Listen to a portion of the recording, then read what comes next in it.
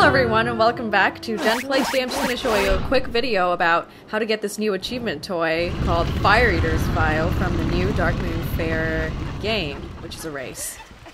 So I'm just going to start right now. Things you want to remember. Always try to use the one, like that, which propels you to the closest banner ahead of you.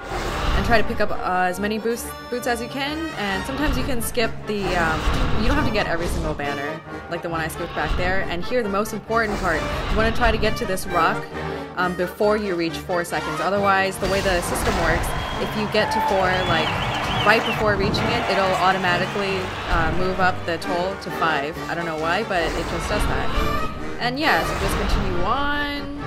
Try to be as efficient as possible.